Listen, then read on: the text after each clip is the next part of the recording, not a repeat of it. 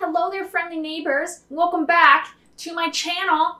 And more importantly, welcome back to my kitchen, the place where disasters always happen.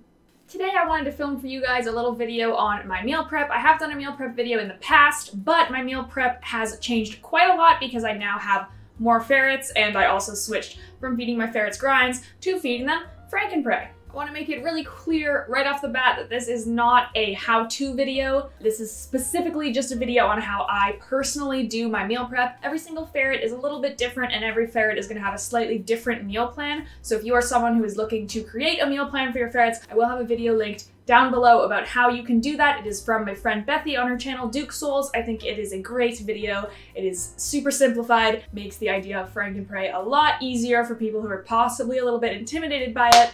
So yes, go watch that video. Before I continue on further, yes, I am not wearing makeup, and yes, I am in my pajamas because it's Sunday, and legally, I can do whatever I want on Sundays. So for me today, that is looking like this all day and staying comfortable. I'm gonna be comfortable. I'm allowed. My glasses are really dirty though, I just realized. I'm gonna go clean those on this piece of fabric over here. Ooh, HD. To start things off, I'm gonna show you guys my meal plan that I have for my ferrets, just so that you can understand sort of what I'm doing with my meal plan. So this is what my basic meal plan for my ferrets looks like. As you can tell, it's not very exciting. It's pretty standard looking, and we don't have too much craziness going on. I feed my ferrets this thing that I have now dubbed the ferret smoothie. It is a mix of all of the heart, liver, and other secreting organ that my ferrets need throughout the week, but then it also has added in blue mussel, tripe, and salmon. This is because my ferrets refuse to eat any of these things unless they are blended up and added to something that they are willing to eat. So I've found out through lots of trial and error that the best way to actually get them to eat their fish, their blue mussel, and their tripe is if I just mix it in with other things. And you know, that's a really good example of how when you are making a meal plan for your ferrets, you might want them to eat something a certain way, but you kind of have to compromise and just do it a different way. I wish I could just feed them whole mussels and they would eat them, but that's just not how my ferrets do. So we blend it up. On my meal plan, you also might notice that I do not feed my ferrets mussel meats. This is not because I don't feed my ferret mussel meats at all. This is because when I'm feeding duck necks and rabbit, which are a pretty standard part of my diet, you will see that when I'm prepping everything, they tend to not eat the bones off of these things. They normally just chew the bones a little bit and then they'll spit them out. So because of that, when I was putting chicken breast and stuff into their meal plan, I noticed that their poops were really, really runny because they weren't getting enough bone into their bodies. So to avoid this, I just strictly feed bone-in meat, and then the things that have slightly harder bones, like the rabbits and the duck, they will just eat around the bone. It actually works out pretty well because then they do get the dental benefits of eating bone because they still sit there and chew it for a bit, but they're technically just eating a muscle meat meal. So, hey, you know what?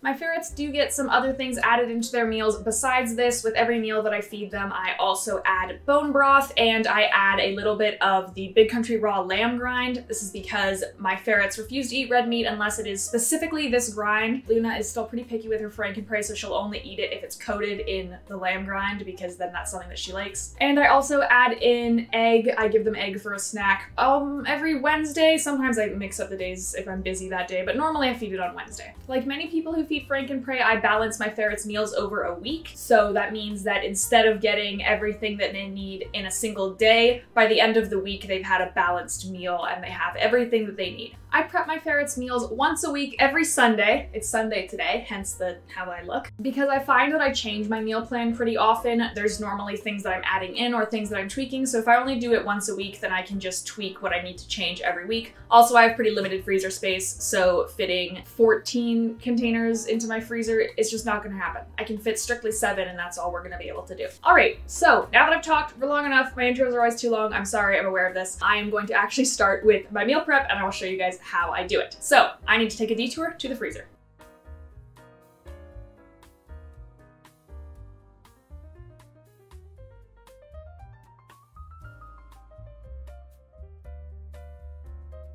So in my freezer, I basically have 2 giant bags.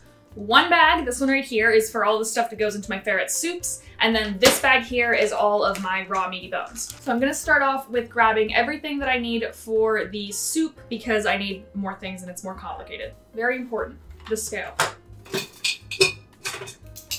I got the pinchies. A Ziploc bag.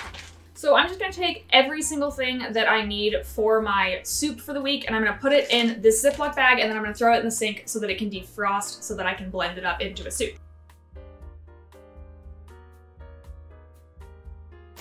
All right, so I have turkey hearts from Modern Canine.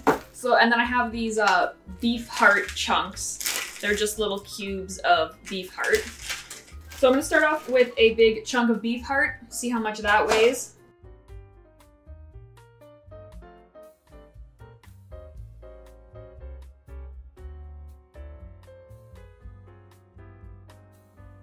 Heart is done. Now we're gonna be going to our liver. Like I said, my ferrets really love turkey organs, so I have turkey liver and, oh, I have rabbit liver.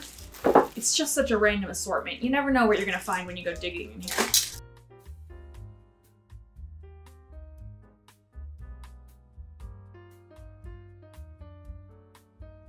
All right, got my liver in there. I have a lot of turkey liver. I think I picked up more last time I was there, but I really didn't need to.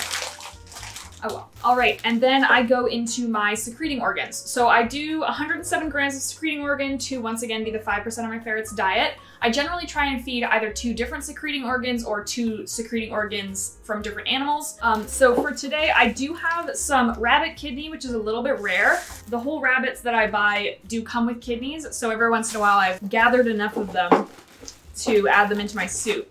So this is 54 grams of beef kidney according to what I have it labeled as, but I like to weigh it just to double check. I do have a couple quail organs as well because I had some whole quail, so I'll throw those in. And I also have this really tiny little quail heart in there. I'll add that in sometime.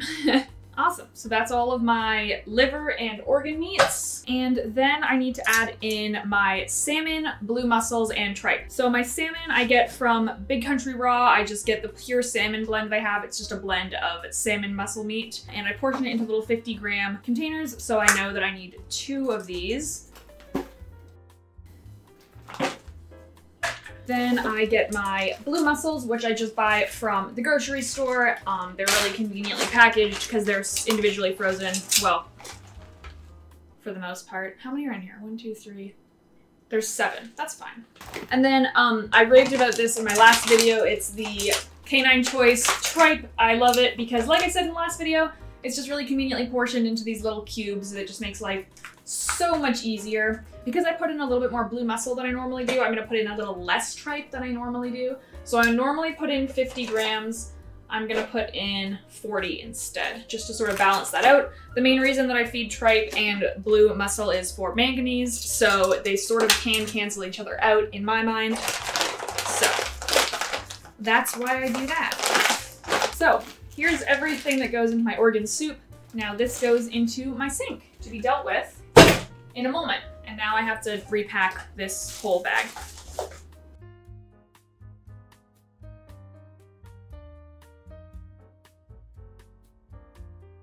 I have got my giant bag of raw meaty bones. My ferrets eat 155 grams of raw meaty bones per meal. They have their ferret soup for 4 meals a week, so that means that they have 10 meals of raw meaty bones a week, including their whole prey meal. So I have to feed them 1,555 grams of raw meaty bones, including their whole prey meal. As I mentioned in my last video, Modern Canine just started stocking whole quails. My ferrets were previously eating dressed quails that I bought from the grocery store, so it's gonna be their first time this week trying whole quail. I am so excited. I wanna get my ferrets on whole prey like, I'm excited. I don't even have words for it, as you can tell by my lack of words. So in order to convince them to eat whole quail, I feel like I'm not gonna be able to just like give my ferrets the whole quail. So what I have done is last night I plucked most of the feathers off of the quail that I got. I also took the organs out of it, which I have now added to my organ soup. And I removed the head, wings, and feet. I have kept these and I will feed them to my ferrets at a later date once they are more comfortable eating these things. So I basically made it look like a version of the quail that they're used to eating, just with a little bit more feathers and possibly a little bit of organ left inside of it because I don't know if I got it all out. So I'm gonna take my frozen whole quail and just put it back in this bag. I don't need to cut it up or anything like I'm gonna have to do with this other meat, so I'm just gonna leave it in the bag and not de-thaw it because there's no point in me de-thawing it just to refreeze it. Along with that, a new thing to my ferret's diet is also chicken heads. I am quite excited to be feeding these just because I like adding new things into their diets. I have, how many of them did I buy? About 3 of them. I'm gonna just give them 1 this week and see how they do with it, and then I will gauge how many to feed them according to how well they do with that. Just like the quail, because it's frozen individually and I don't need to cut it up, I'm not gonna de-thaw it because there's no point, so I'm just gonna pop that in the bag with the frozen quail. Now I gotta go digging. Ah, here it is. So I have a 1/4 of a rabbit, so I'm gonna weigh that, and then I also have duck necks. All right, so there are my 2 duck necks and my rabbit. So now I need to just add my chicken backs in order to get this to weigh that, how much do I need? 1,550 grams, yes. So, chicken backs.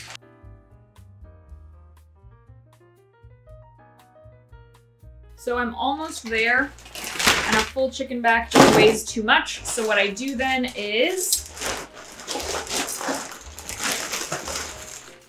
I fill the rest of it with chicken wingtips. I like to feed these instead of chicken wings because with chicken wings, my ferrets just pull the meat right off of them. Whereas with the wingtips, it's like mostly cartilage. So they actually have to eat some of the bone with it. Oh my God, that's exactly, I'm exactly there. I am gonna throw in 1 extra wingtip just in case because it's gonna weigh a little bit less just because there is blood and stuff in this, which is gonna de-thaw and then take away some of the weight. So, all right, so these are my 2 bags. Why? These are my 2 bags of raw meaty bones, excluding the whole quail and chicken heads. So I'm gonna pop these in the sink along with everything that goes in with my organ soup, and I'm gonna just let it chill in some ice cold water for a couple hours. Normally I let it sit for about 2 or 3 hours, just to the point that I can cut it. It doesn't necessarily need to be completely de-thawed, but I will be back in a couple hours, and I'm also gonna clean all of this up. Why is there a child screaming outside of my window? It's Sunday. Stop. I'll be back in a couple hours. We are back. My meat has de-thawed, so I am now ready. As you can tell by this beautiful counter of things, I am ready to prep my food. I put all of my food in these little containers that I got at the dollar store, aka the most wonderful place in the world. I put a single day in each container, so I'll normally put like breakfast on this half and dinner on this half. That's just how we do, so that's how we're gonna do. And then I put the soups in these containers, which I put inside of the containers because they fit nicely. Sunday, Monday, Tuesday, Wednesday, Thursday, Friday, and Saturday is when they get their soups. So there, I have those little placeholders. And then from here, it's basically just filling the empty spaces I have with the raw meaty bones. I'm gonna go grab some of those. So I said absolutely nothing important at all during this segment of me cutting meat, so I'm just gonna let you guys watch it, and I'll just do a voiceover real quickly here. So yeah, this is just me cutting up all the raw meaty bones I need for my weekly meal prep. As you can see, I use poultry shears. I am terrified of cleavers, and I think that if I even just like looked at a cleaver weird, I would probably cut a finger off, so I'm definitely not gonna use one to cut up meat. So I just struggle through using the poultry shears. But hey, that's me, no judgment. This is my channel, I do what I want. Anyway, I'm gonna stop talking. Have fun watching the rest of the clip. Okay.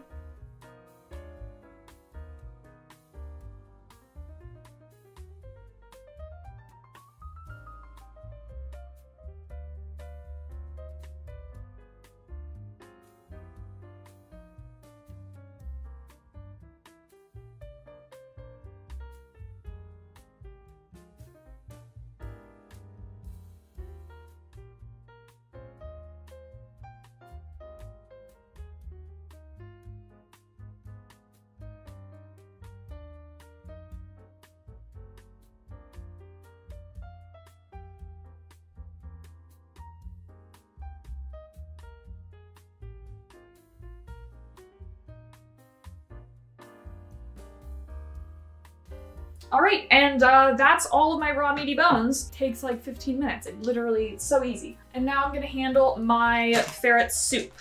So I blend everything up in my food processor, which I love. I talked about it in another video. Now I normally do cut it up a little bit beforehand. I won't cut up like, this is the salmon, I don't need to cut that up. The tripe I don't need to cut up. Actually, I might a little bit. It's still a little bit frozen, but it shouldn't be too big of a deal. Throw that bad boy in there. And then the rabbit kidneys are small enough that I don't feel like I need to cut those up because they're pretty tiny. Same goes for the blue mussels. Those can just get thrown right in. But I definitely need to cut up my turkey livers. They're quite big and I just don't want to kill my food processor. I literally just got it.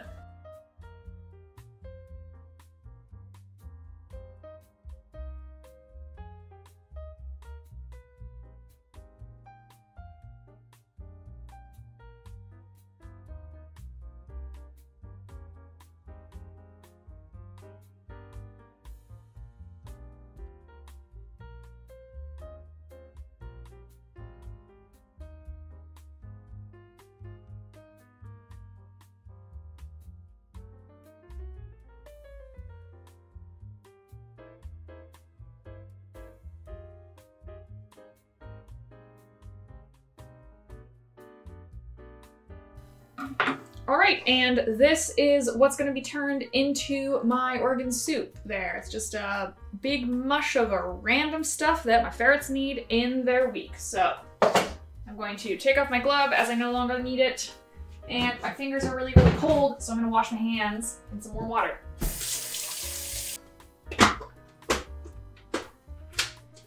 And now we blend.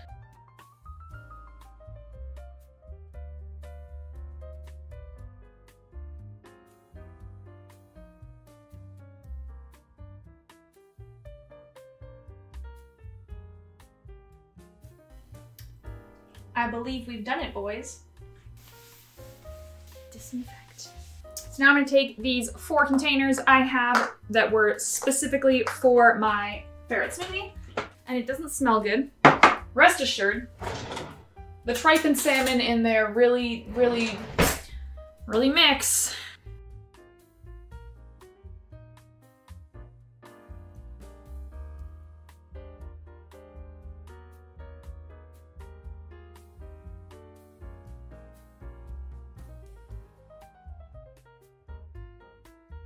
And now I do have one more thing to add in.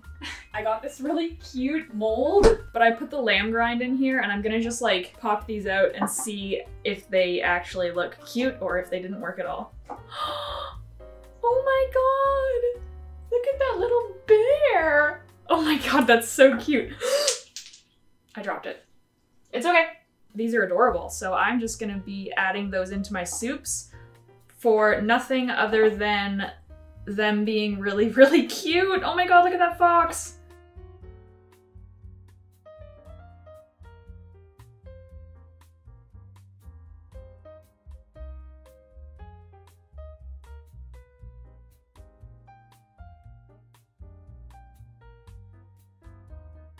Okay, these are straight up beyond adorable. I can't tell which ones I like the best. I think these ones turned out the best.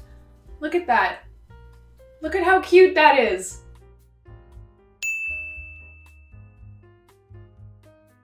Look at the little bunny. Oh. I'm gonna be abusing these molds like crazy. Okay, anyway, I gotta put these in here now and stop being really excited about the stupid little grinds. There you have it. That is all of my food. Look how beautiful it is. I'm very proud. And like I said, I do also add lamb grind in, so they do get a red meat, I assure you. They get two spoonfuls pretty much of the lamb grind every meal, so they're definitely getting enough red meat in there. So now all that I have to do is I have to label them and somehow put them in my freezer, which is always the hardest part.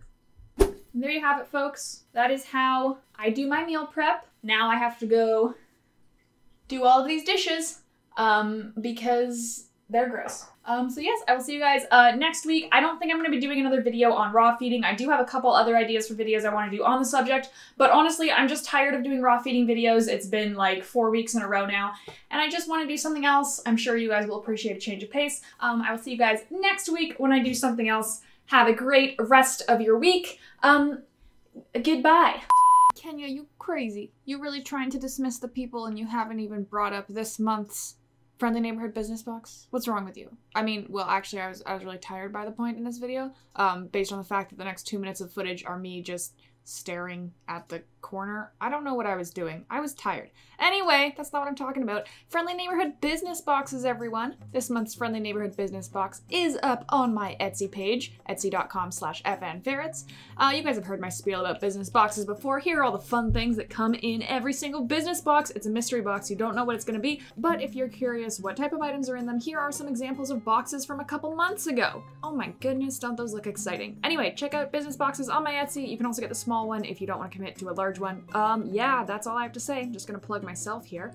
Voiceover Kenya is gonna dismiss you because Video Kenya is still zoning out staring at that corner of my wall.